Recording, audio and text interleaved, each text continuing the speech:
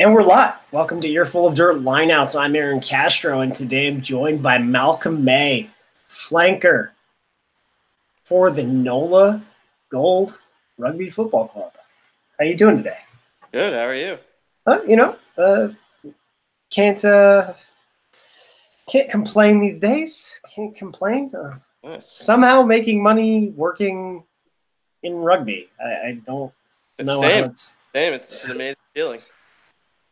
Don't know how that's possible, but it is. So, Malcolm, let's talk about you, man.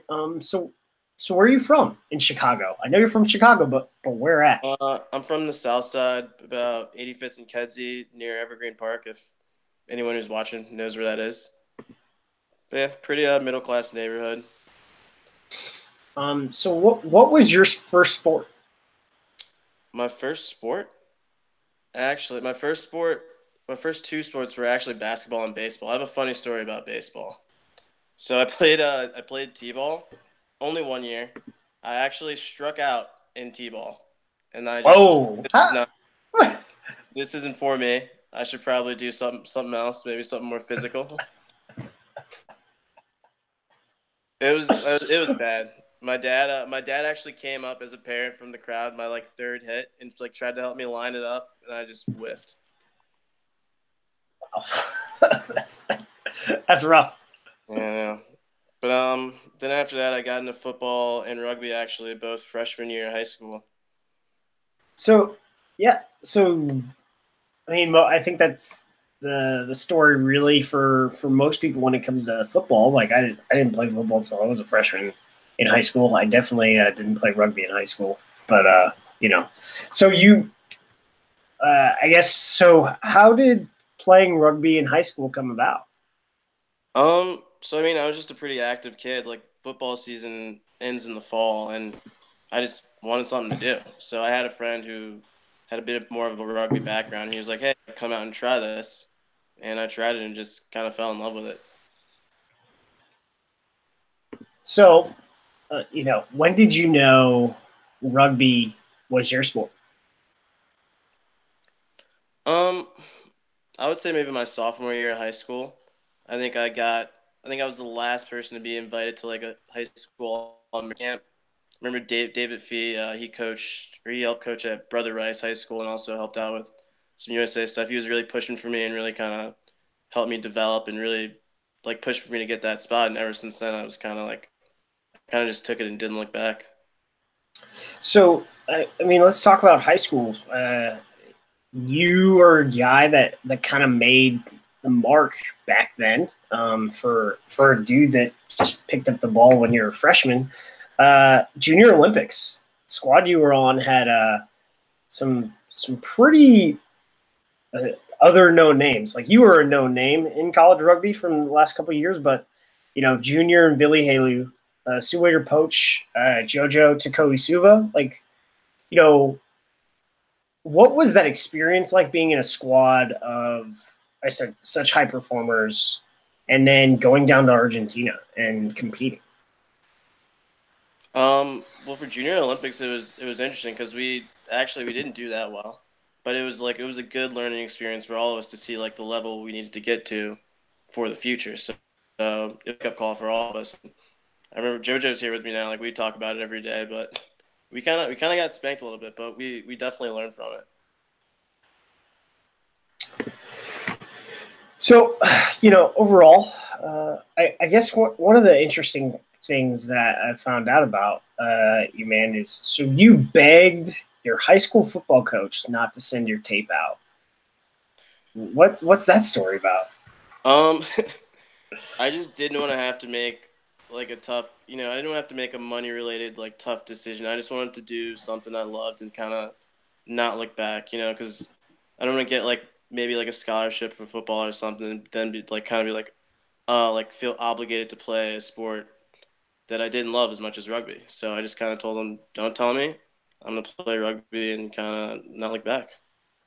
Then, when it came to where you chose to go, Penn State, how did that process work? I know, how does rugby recruiting work actually? Because I know there were a bunch of schools you were looking into, right? Davenport being up in Michigan. Sure, Indiana. being one of the closer Yeah. ones. I mean, at first I kind of just looked close to me. I didn't really want to be that far from home, but I actually had a friend who played for the Illinois Tornadoes. It's Illinois select side. I had a friend, Sean Mann, who also went to Penn State, and he was a good friend of mine. So I went to visit, and I kind of just fell in love with the school. So Penn State, you know, you were an All-American there, senior captain, basically a de facto leader from most of your time there. What kind of environment is Penn State rugby? Well, as you know, we've had a lot of coaches, so it's become very player driven. It's a very player driven environment. We got really good at holding each other accountable and to a higher standard. Didn't you have 3 coaches while you were there? I had 6. Whoa. Okay. So how does that work? Like, how did that happen? Um, well, the first one was the shed fire thing happened, so that was one gone. Then we had Alf Daniels, who coaches Utah now. He came down, and he was great. Alf was a great coach, but he couldn't stay for long. And then we had a couple more assistants. We had Blake Burdett, also a great coach. Then we had Willix, who left to Dartmouth, and now we're with Justin Hunley, who is also a great coach. Yeah, I think that's interesting that Penn State is an environment not only that attracts high-level players, but is able to attract high-level coaches who are sort of able to deal with, you know, there's a coaching carousel that continues to happen because other guys move on to bigger things, you seemingly, or maybe better fit for them. I don't know, but players are still coming. Coaches are still coming. It looks like you're going to get some stability at the alma mater with Justin Hunley because he's a former Penn State player. Yeah, I sincerely hope so. But I mean, yeah, I mean, there's obviously disadvantages to changing coaches so much, but there are advantages as well. Like you learn something different from every coach. So let's talk a little bit about your experience in the high performance system because for the most part, you've hit every rung as a high school American, a junior. I think you were a junior All American. Am I wrong? Maybe I was not. But you've been in all. But you've been in all a collegiate All American, and so what is the work? What is the pathway to make those selections? And then what is the kind of work that it takes to be selected? I mean, the pathway the pathway in high school is kind of you play for your state select side and you kind of have to perform well at those regional all-star tournaments. In college it's a bit tougher. You kind of have to be in one of those top 4, top 8 teams and just consistently perform well.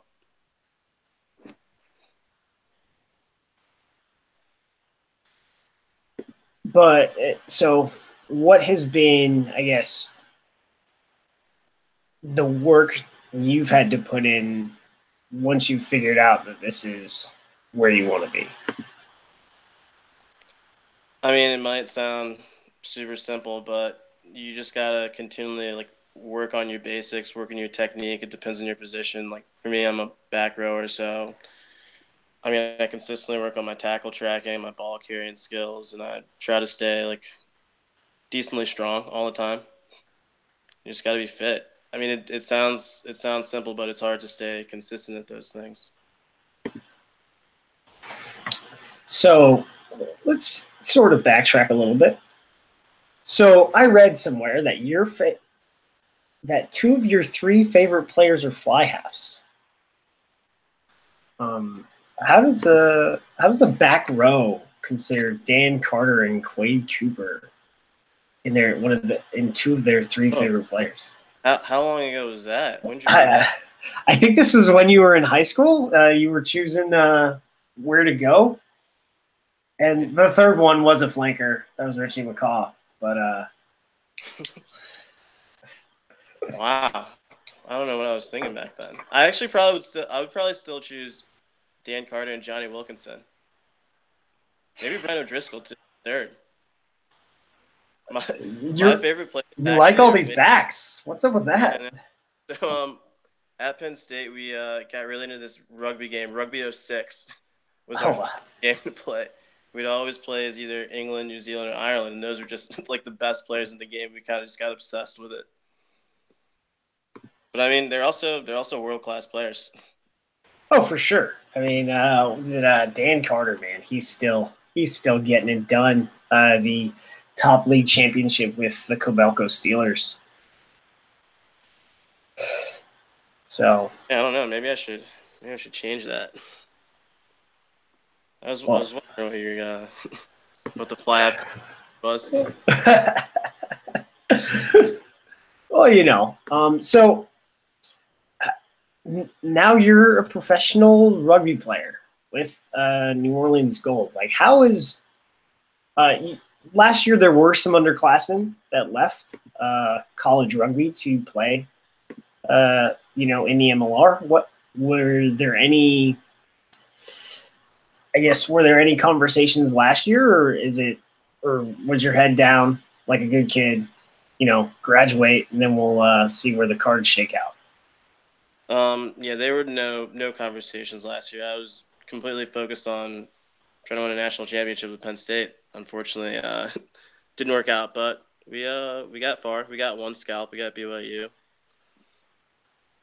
But yeah, no talk last year. I was pretty focused on the college scene. So, collegiate All American camp.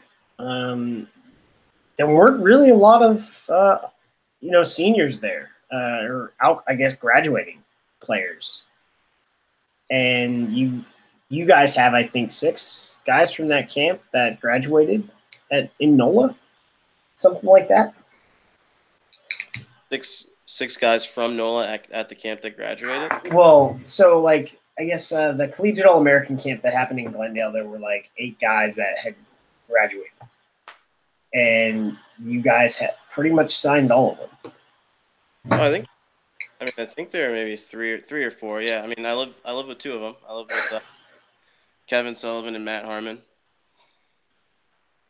So when it came to that environment, what was everyone trying to achieve? I know you guys did some combine questionnaires, and pretty much everyone said they were open to a draft if there was going to be a draft of any kind, I guess. But did you guys go in thinking, I'm here to put my hand up for a job to play in the MLR, or is this, I'm trying to make the Eagle squad for next, or is it all, a combination of things? I mean, I would say it's a combination. Like, you have to keep those overarching goals, like obviously to become an Eagle, and you want to play. There's the pro league, you want to play at the professional level, but you kind of have to break those goals down and like focusing on what's in front of you. So, I mean, we are pretty focused that week on first off just performing well ourselves, and then getting ready. Once we made the team, getting ready for a game against Glendale. So I mean, Willix and the coaches there they kept us pretty focused, and they also took time to help us develop our skills a little bit while we were there as well. So I guess let's talk about that piece. All Americans versus Glendale. That was for a lot of people that was an eye opener about what the college scene can do and how it develops players. What were you guys thinking going into that game? I I kind of didn't know what to think. I mean, it was a little bit intimidating going against the Glendale Raptors. They only lost one or 2 games last season. I got moved to lock for the team, so I was trying to figure that out as well. And I'm so happy when our scrums kind of dominated that game. Yeah, a 6-1 lock. Oof, that's a. I was once in the engine room. Never again. I mean, Never. I played lock. I mean, the last maybe 4 or 5 games with Penn State too. I've learned to like it. Long as you're on the field. I understand. But being a lock takes it takes a lot out of you. You know, pushing That's them big front rowers around. that's actually the first thing I learned from Penn State. When I was flanker, I'd always try to kind of encourage my locks, like, all right, we got this scrum. Sometimes they look at me and just be like, shut up. And I really understood why they get so angry till I was there doing it. So, I mean, end result, pretty much a dominant performance for the All Americans. What was the feeling like with that player group afterwards?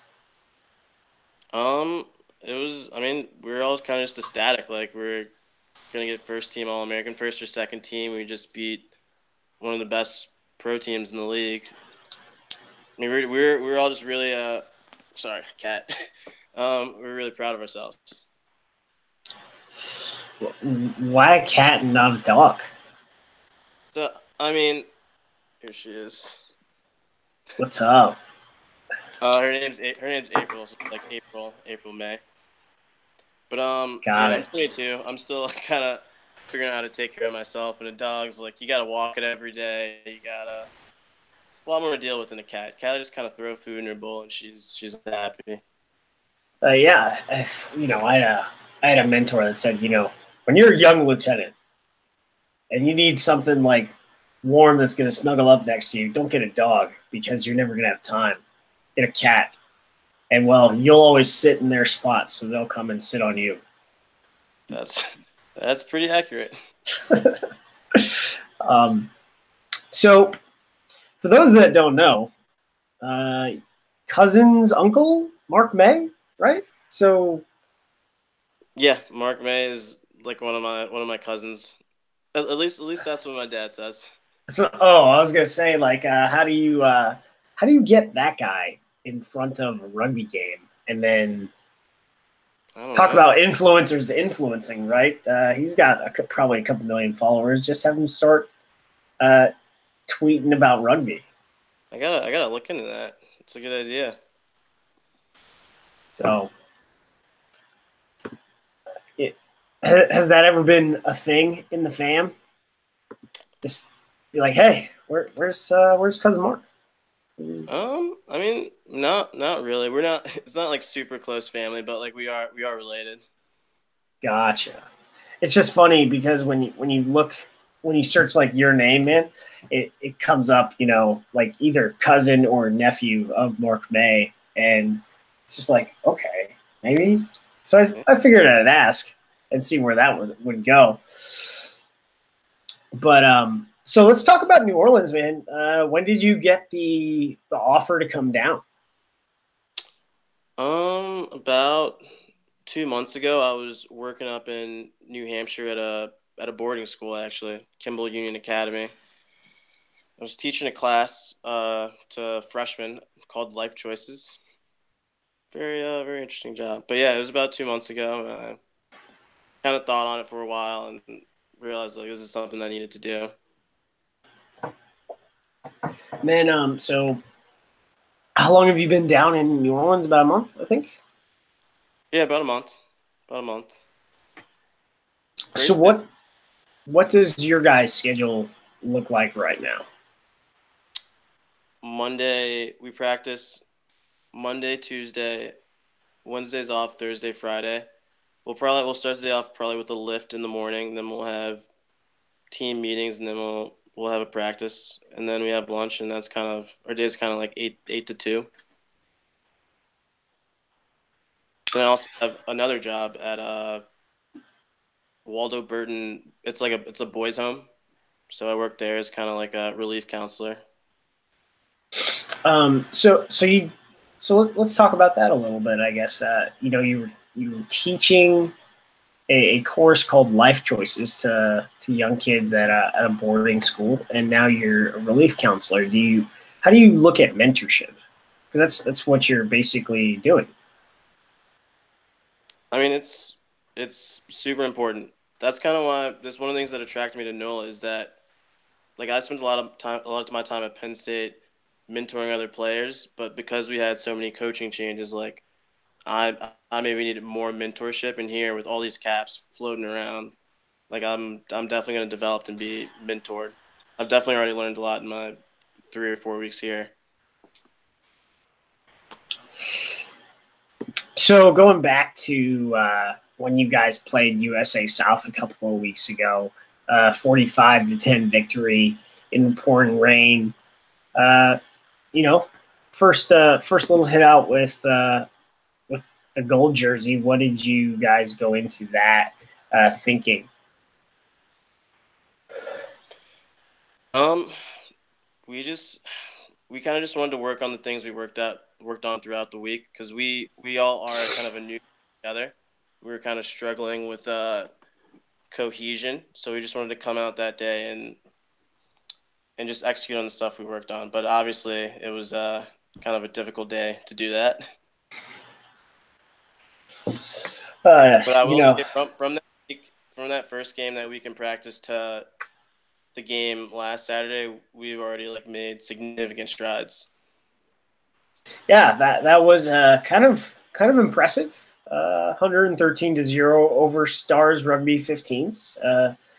As I've mentioned the other night on the Earful of Dirt show, it's hard to know what to take when you have those kinds of victories. Especially, I mean, you probably had one or two of those when you played football in high school, where either you either lost or you won by a lot, and it's at times those can be throwaway games.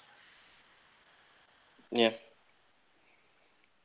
I mean, I think maybe an open play, it might have been a bit of a throwaway, but the strides we made in our set piece were felt pretty good. They felt significant for sure. So you guys are gonna just lock down the mall every line out. One of our goals this year is to be one of the tougher mauling teams in the league, so we're gonna get into that this year. Well, you got some big locks, and then you've got an Eagle line out threat on the roster in Cam Dolan. I would think you guys get pretty good at it. NOLA was pretty good at it last year too. Cool. So then your guys' next opponent is Midwest, correct? In January. Yes, that is correct. So are you guys breaking for the holidays, or just they're going to say, hey, you get Christmas off, and then back to the gym? I mean, yeah, pretty much. We're getting a couple days off for Christmas, and then we're probably gonna get right back to it. I think next we get off Friday, and we have to be back by Wednesday. So I mean, you don't want to take too many days off. We've been working pretty hard. We don't want to slow the momentum down. So how would you compare, like you talked about your practice schedule so far, how would you compare that to what you had in college? I don't have to worry about going to class, but I mean, it's not. I mean, you just have more time to work on your craft. Like even in college, we'd lift 3 to 4 times a week, and then we'd meet and have practice. It's just those extra things like schoolwork and stuff like that you don't have to worry about, and you could spend that mental energy just getting better at rugby.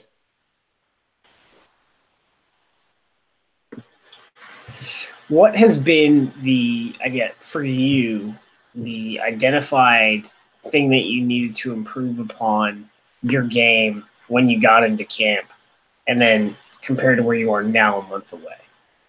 Because it's kind of interesting. You're a month in, but you're a month away from the season starting. It's a tough question. There's always stuff to work on.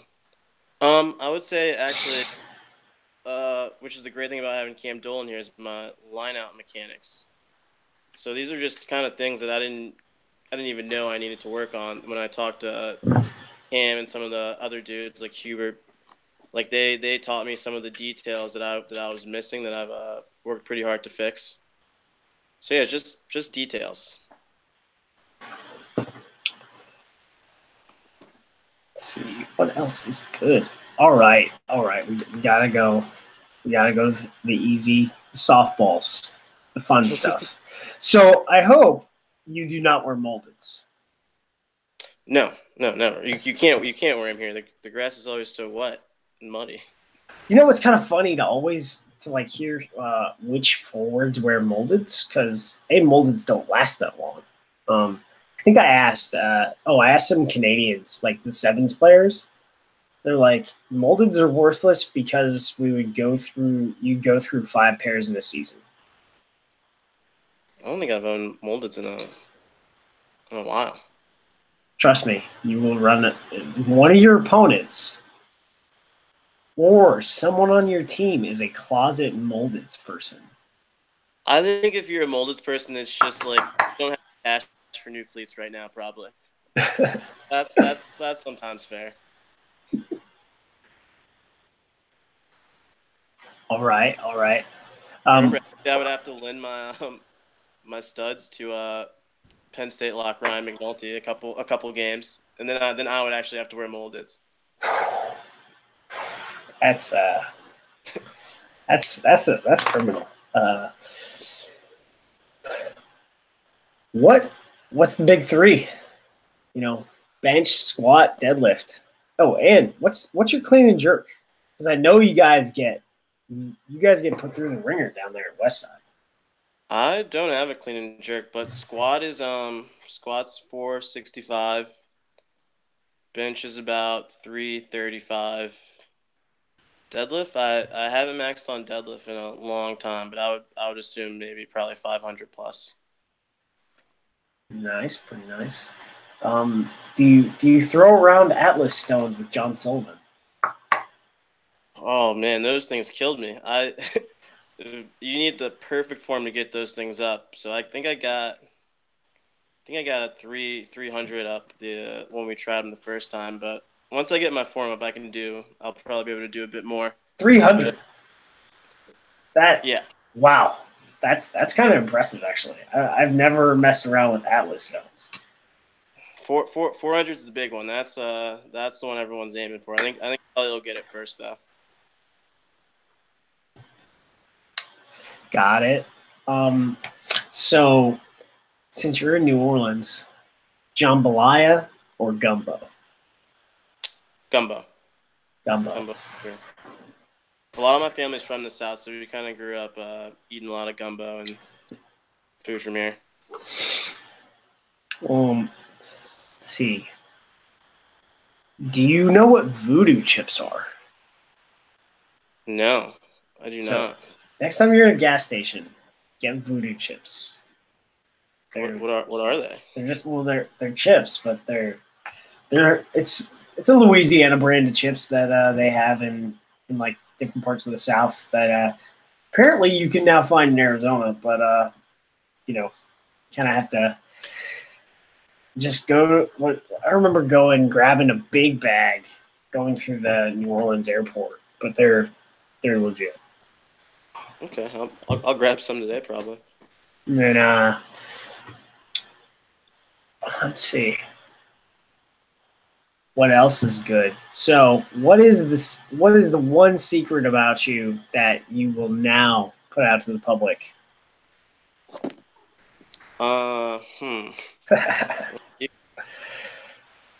Jeez, put me on the spot here. All right.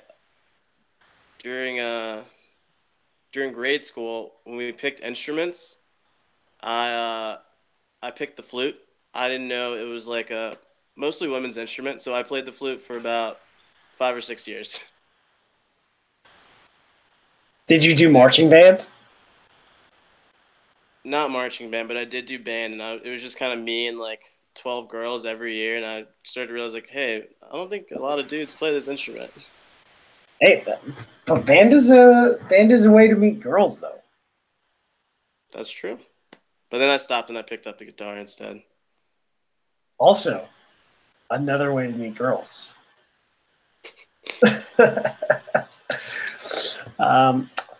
Well, Malcolm, for anyone who's watched you play this weekend on the Gift Time Rugby Network against the Stars, they'll know that you're a hard hitter, you're a skillful player, and we look forward to watching you suit up week in and week out for NOLA Gold Rugby. Thank you. I'm Aaron Castro.